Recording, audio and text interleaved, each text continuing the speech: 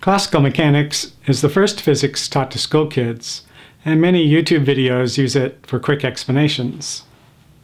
It's simple and intuitive because it uses the object and force paradigm that fits with the human experience of muscles and weights. In the first week of high school physics, students learn Newton's famous formula, F equals ma. Force equals mass times acceleration is good enough to calculate the orbits of planets and the trajectories of baseballs, but it's cumbersome for many real-world problems like the motion of bicycles or waves. For many problems, it's easier to work with an equivalent set of equations that were invented by William Hamilton in the early 1800s. Hamilton's method de-emphasizes force and acceleration in favor of energy and momentum. The easiest way to understand it is by a specific example.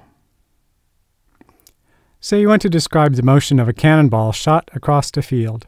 Boom! With Newton's method, you would begin by writing the force on the cannonball. But with Hamilton's method, you would begin by writing a formula for the total energy of the cannonball as a function of its momentum and height above the ground. The letter H is used for the energy because Hamilton wanted to be famous, and because E was already taken. P is used for momentum because M is used for mass. Y is the height above the ground, and G is the gravitational constant. Remember from your high school physics that kinetic energy is momentum squared over twice the mass. And potential energy from gravity is a constant G times the height above the ground. Because this is a learning video, I want to rewrite the formula in terms of a complete set of coordinates, x, y, and z, and the momentum in all three directions, p sub x, p sub y, and p sub z. Now Hamilton's method says you don't have to use x, y, and z for the coordinates. You can pick a set of coordinates convenient for the problem. For instance, with wheels, the angular position would be logical. Once you choose a convenient set of coordinates, then Hamilton's method specifies how to select the momenta that correspond to those coordinates.